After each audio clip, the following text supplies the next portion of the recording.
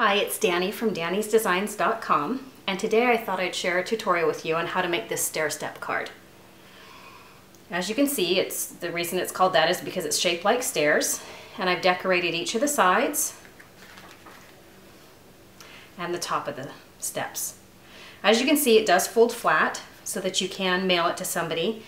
The only thing is that it won't fit in your standard 4 1/4 by 5 1/2 inch envelope. So you do need a little bit of a larger envelope, but it does fold flat for storage or for sending to somebody.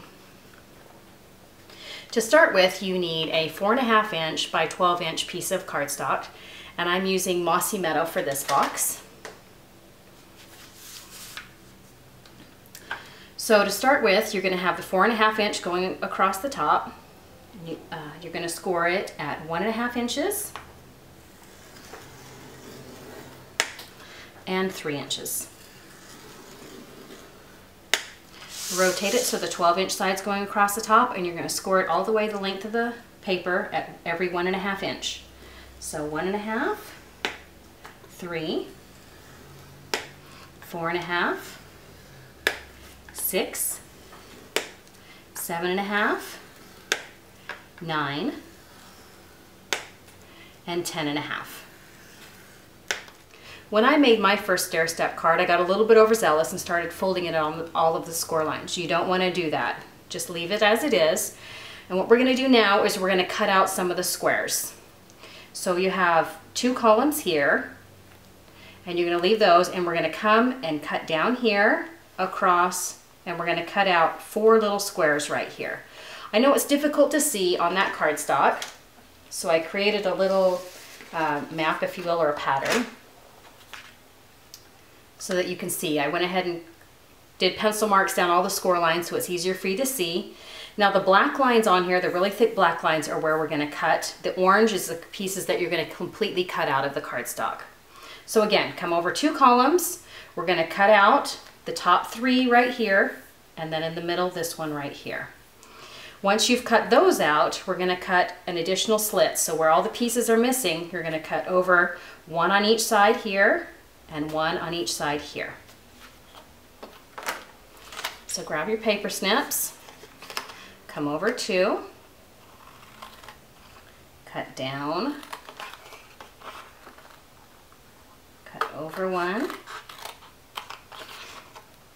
down again, over 1, go back up,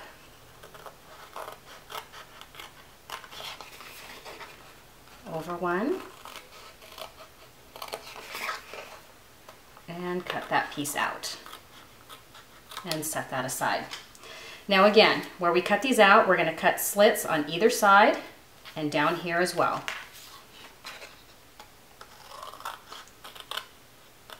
One there,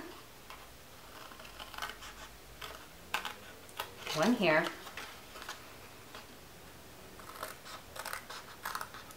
one on that side, and one on the top row.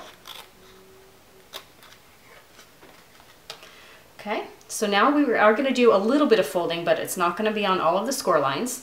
So this is the side we started on. You have 2 full columns here, and over here you have 3 columns. You do have a slit right here, but you have 3 columns. You're going to take this last one on the side with the 3 columns, and you're going to fold it underneath. And this is going to be the base of our stairs. Now where we cut each of these flaps, you're going to fold them on those score lines. 1 here, here, here, and here. Okay? The other 2 lines that you're going to fold are these 2 right here. They're the ones that are right below the piece that's cut out. So right here and right here. And this is what's going to form our box. So when you take these 2 pieces, sorry, let me fold it back in the original way that we started.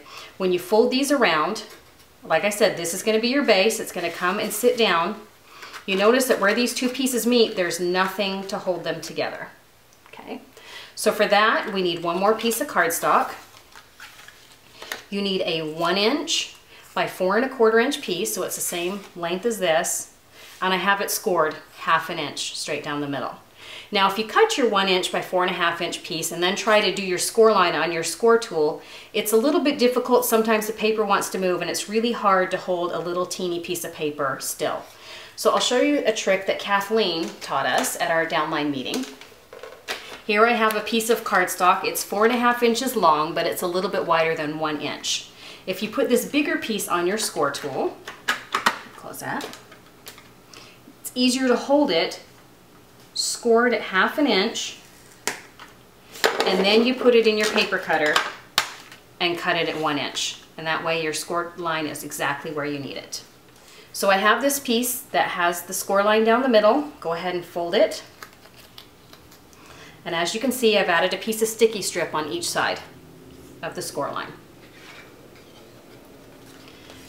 Okay, so I have this flipped over upside down. Again, I'm going to take my scissors and use it to remove the back of my sticky strip, simply because I have a hard time getting it with my fingernails. Okay, fold it. You want the folded score line on the outside, because that's going to be our seam that's going to bind these two edges together. So bring this end up, and you're going to have the end of this line up with the edge of the score line.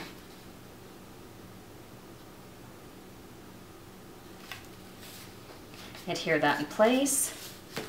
Peel the sticky strip off the other side. Wrap the other end around, and again, line up this edge right here with that score line that we made before. Okay. Go ahead and pinch that into place. And now it's starting to take shape. What we're going to do next is we're going to add some adhesive on here and fold these over, and that's going to make our steps. So the bottom of the box is solid, the back of the box is open. Okay. So for this, I'm going to go ahead and add some sticky strip and adhere it in place. Okay. Go ahead and peel the backs off, press it down. And that makes it a lot easier. Okay, fold the sticky side down first, and then line up the top edge with this, with the seam right here, the score line right there, and then fold that over, make sure the edges line up, and press that together to form your step. And we're going to do the same thing on the bottom step.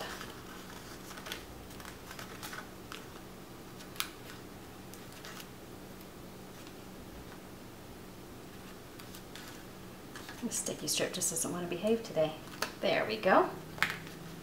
Again, fold the sticky side over, line up the edge with the score line on the other side.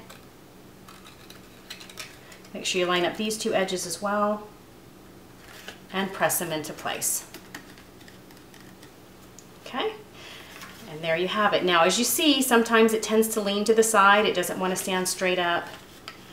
You can fold it to the other side and it will stand up like that. What I wanted to show you next is once you have your stair step card base done, you want to fold your card flat, and that's when you can decorate it.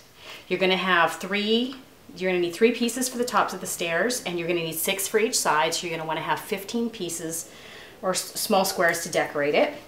I already have mine done. Each one of these is 1 3/8 inch. And it fits perfectly inside each one of these little squares, which is 1.5 inches. So decorate them however you'd like. Go ahead and adhere them in place. And once you're done, your card will look like this. Hope you guys enjoyed this tutorial, and I hope you have fun making these stair step cards.